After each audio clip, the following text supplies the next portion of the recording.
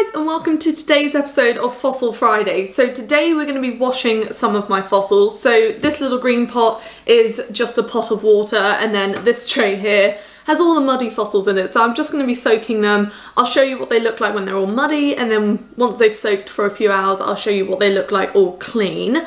So this one here you might have seen in my last video. So this is a Hildoceros ammonite. So this is what it looks like currently. So you can see it's got quite a lot of mud on it, so I'm just gonna plop it in, and I will move my camera so you can see just how much mud comes off these when I first drop them in. I find it really satisfying to watch like the cloud of mud just pool around the fossil, but you guys might want to see that as well. So I'll move the camera. So these are the fossils I've currently put in there. So there's just a few fragments and little ones, and then that's the one you just saw. So if I grab another muddy looking fossil, you can see the pool that will form. So here we have sort of like a partial ammonite, but it's a very pretty one. You can see all the lovely sutures and ribs on it. So I'll plonk it in and you can see how muddy it is.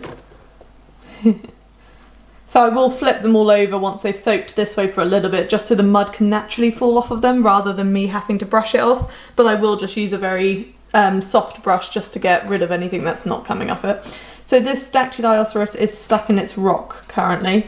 They're going to focus for you guys. There you go. So I'm just going to soak it before I try and chip it out. That might not work, but it's worth a shot trying to get it out. And then we got this one.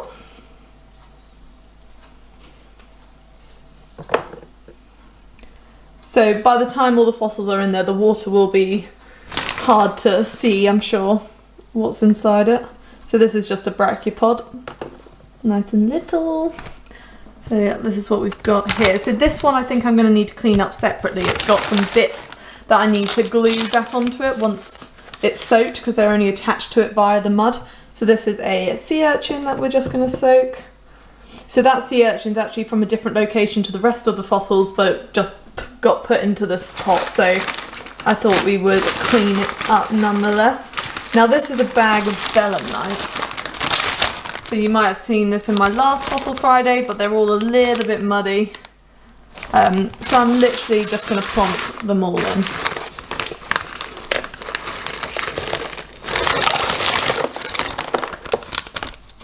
There we go. So that's them all in there. And then there's just some more little ones down here I'll put in, and then I'll leave that as that for now, because I don't want to overload it, because I've got to put them somewhere once they're cleaned. Just little ammonites. Okay, so we'll let those soak and then we'll come back and see what they look like. So the water has definitely changed colour. You can't really see any of the fossils within it, which makes me think that at least they'll be a little bit cleaner than they once were. So I'm going to take them out one by one and rinse them under the tap and then let them dry. So these two I did previously, so you can see they're still a little bit wet, but they are drying. So yeah, let's do that. Okay, so the first fossil we're going to do is this one here, which looks really funky. So I have just got a little brush just to help it whilst I run it under the tap. And we can look at the finished thing.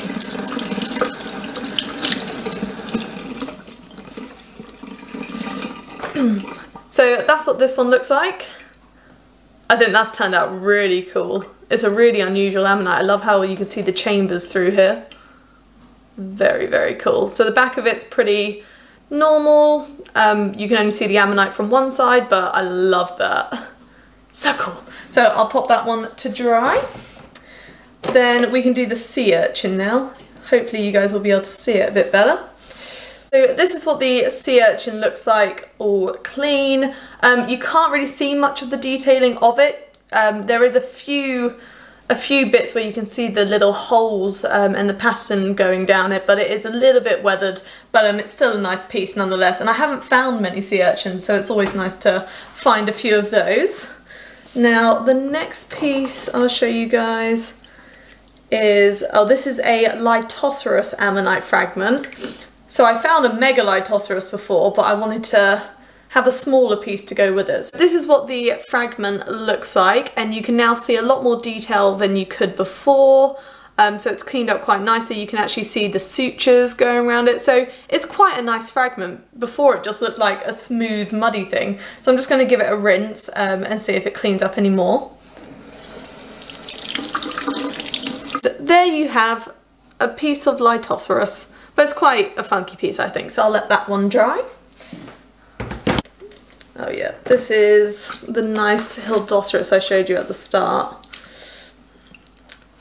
So it now looks like this, so it's a bit cleaner, but I think it'll clean up even more with some water.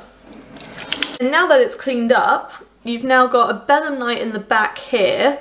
You've got some very obvious ribbing down the side here. I'm not entirely sure what that's from. It might be a shell or it could be an ammonite. It just looks a little bit unusual. And then you've got the lovely big ammonite on the front. So this one's gorgeous. And it's got quite a large chunk of rock behind it, so it can kind of hold its own and sit quite nice on a shelf.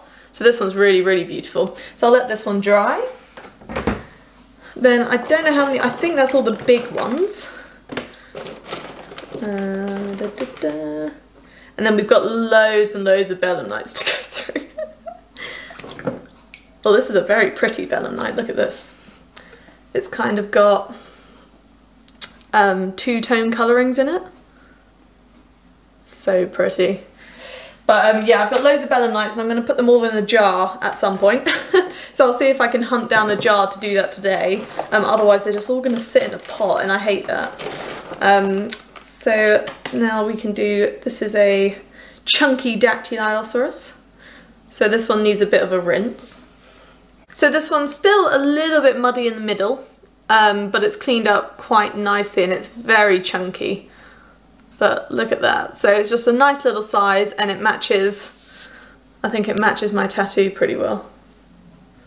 It's a very similar size. Now I really like this one, so we'll let this one dry. And then I think I'm just going to empty out this pot now because they all feel pretty small. Oh, this one's kind of big. We'll do this one actually. I keep saying that. And then I keep finding a big one. So this was one of the squashed Dactyliosauruses. So you can see it's got a bit more colour to it now. See if I can brush off any of the other stuff. But this one might need a little nail and a hammer to chip out the middle by the look of it. It doesn't seem to be soft mud. But yeah, it just looks like that now. Such a funky ammonite. I love how it's like squished. So, so cute. Right, so I'm going to now sort out the other ones and then I'll show you them all when they're dry. So they're all washed and they're just drying now a little bit, but I think I definitely collected a few too many belemnites. There is quite the collection here, but some of them are really pretty.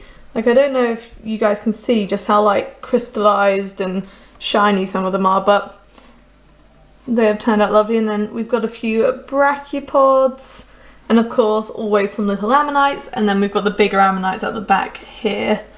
And the lonely little sea urchin, which doesn't actually belong with these rocks, but we washed it anyway. See if you guys can get a better...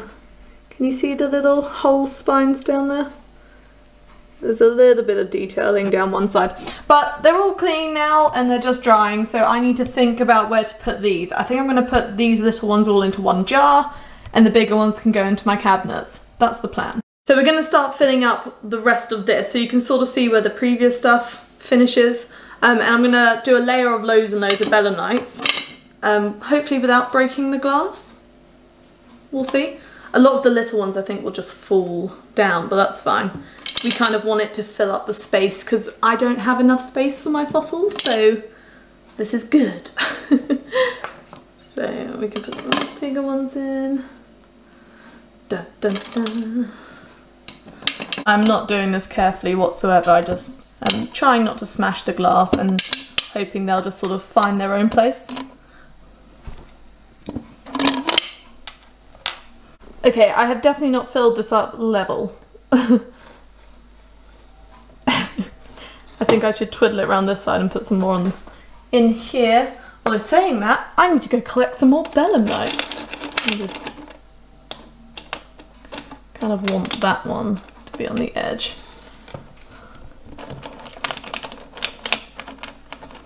Like that. Cool.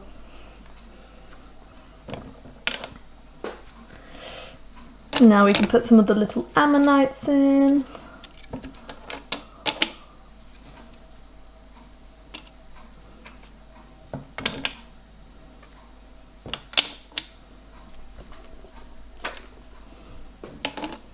And there you have it, all the little fossils have gone into this jar and there's still space for more. So this is just a really sort of convenient way to put your fossils somewhere, because if I laid all of those little ones out, they would take up so much shelf space, where putting them in a jar like this, you still get to see a lot of them. Obviously the ones in the middle do get lost, but when you have so many of the same fossil, I think it works quite well, because I'm not too sad that I don't get to see every single one of the belemnites I found. They just sort of make up a layer.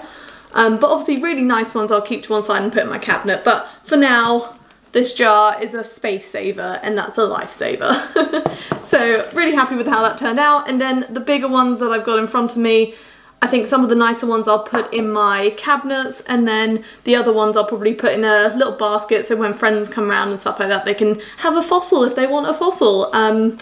Because the way I see it is, if I didn't take it from the beach, it would have got destroyed eventually by the waves, which isn't a problem. But if it's quite a nice fossil, obviously there's only so many I can have, but I like to give them away to people who want them. So I think some of these ones can go in that basket. But yeah, that's today's video. I really do hope you guys enjoyed. If you did, please give it a like and subscribe. I'll link my Instagram down below. And yeah, let me know in the comments any future videos you want to see. But I really hope you enjoyed, and thank you so much for watching.